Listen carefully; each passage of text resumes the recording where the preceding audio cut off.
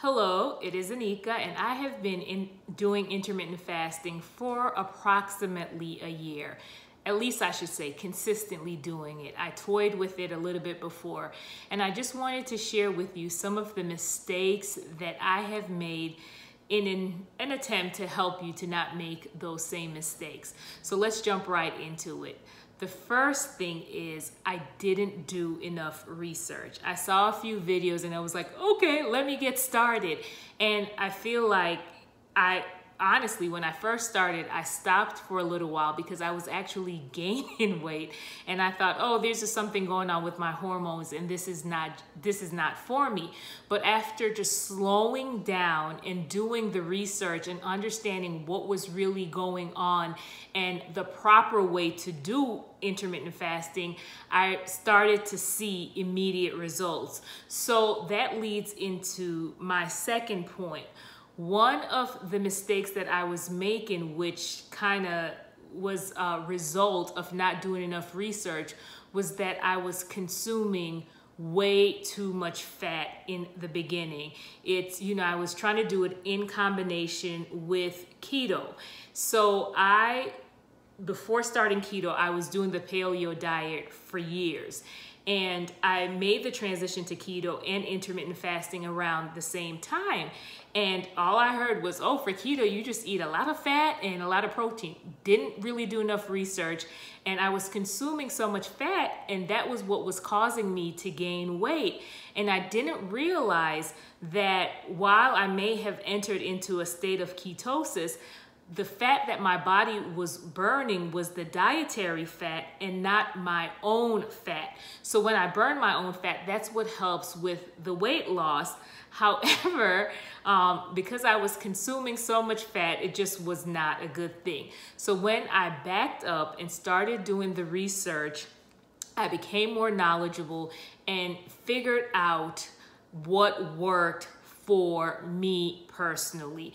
And it took a lot of trial and error until I got to that place of just understanding. And as I mentioned before, I don't necessarily measure out my fat, but I kind of have an idea now of what works for me. The other mistake that I made, which came from not doing enough research, was that I was snacking in between. So I had specific eating window, but I was constantly snacking. And I realized, as I shared in another video, that for me, eating was just so much of an emotional thing. It wasn't always that I was hungry. And I often felt like as long as I'm eating, healthy foods, it's fine.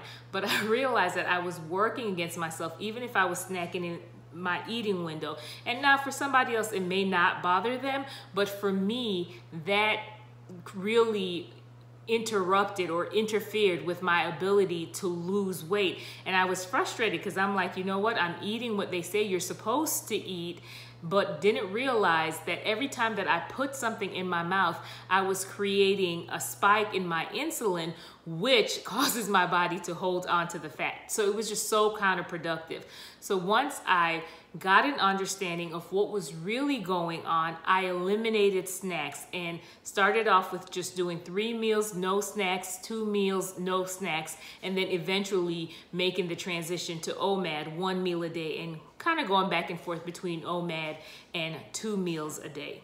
The other mistake I made was not paying attention to my eating window.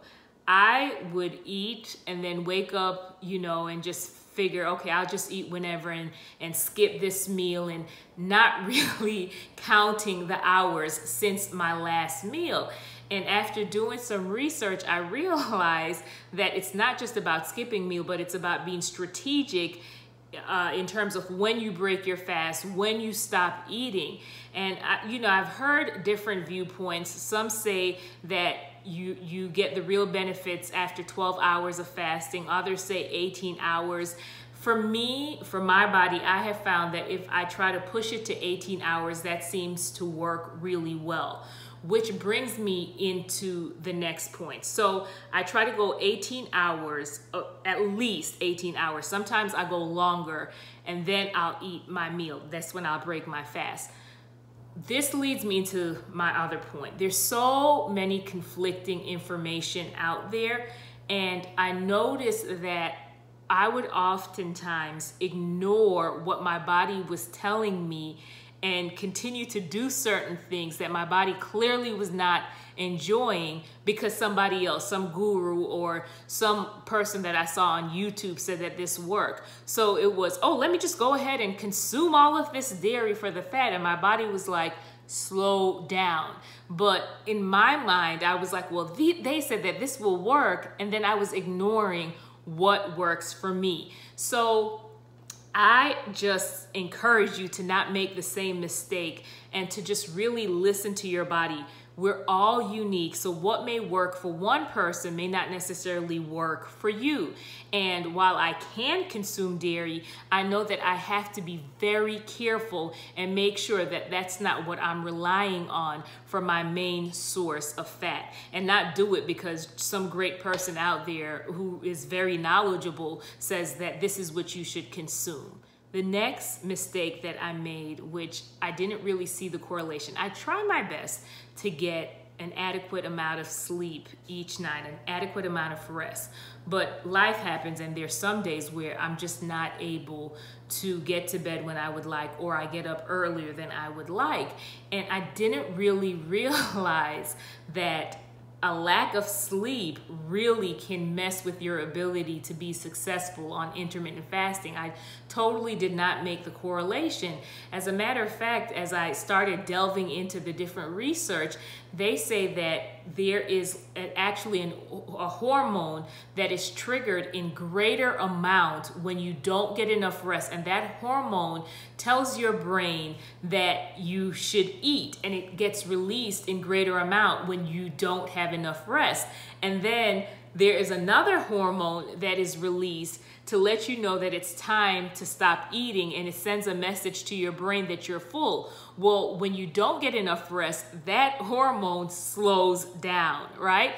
So I didn't understand that, and sometimes I would just wake up and just be so confused, like, oh my goodness, I totally killed the game yesterday with intermittent fasting. Why am I so hungry so soon when I have a few hours to go until I can actually break my fast? But when I got a greater understanding that the lack of sleep can impact my ability to be successful with intermittent fasting, that was even a greater push for me to turn off the distractions and get in bed when I should. All right, so the other mistake that I made was I was just doing too much.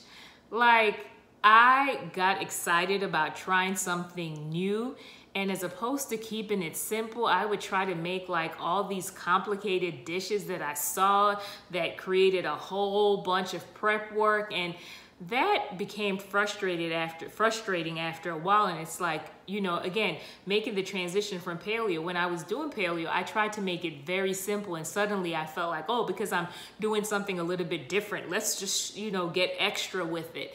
And that was just, it was too much, just too much. Now, it's okay every now and again to do a meal that, you know, requires 100 steps. And I'm being sarcastic, but every day, that's just not something that's sustainable. So I just try my best now to keep it very simple. So I strongly recommend that you not try to get 20,000 recipes. Keep it simple. Some beef, some avocado, and some veggies. You're good. You're good. You don't have to make it complicated. Now, again, every now and again, I'll try to, you know, spice it up a little bit, but it's not an everyday thing where I'm making these elaborate dishes. Another mistake I made was not understanding or doing enough research on what actually breaks a fast. So in the beginning, I thought I was jamming. Like, I was consuming fat green tea with all this butter and coconut oil,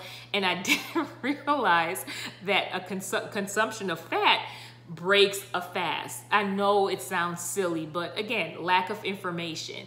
And I would just be like, oh my goodness, I'm able to go until 5 o'clock without eating. Well, yeah, it's because you sat and you know, all day was sipping on, you know, fat tea or bulletproof coffee. And sometimes I would even mix some collagen in there. And I thought I was doing it. And I was just frustrated, like, why am I not losing the weight? So this came from a lack of research. Another thing that I did in terms of not understanding what breaks a fast is I would sometimes have my apple cider vinegar drink and I'll put stevia in there, and I didn't realize. Now, you know, different people have different viewpoints on this, but I realized for me that it was hindering the weight loss. Is that whenever I would use sweeteners, I didn't realize that for my body caused me to break the fast and would create a spike in insulin. So I strongly recommend that you do the research and get a greater understanding of what breaks a fast. So that is pretty much it. I would love to hear from you. If you are doing intermittent fasting, what are some of the mistakes that you made initially? Leave me a comment below. I would love to hear from you. All right, you be blessed.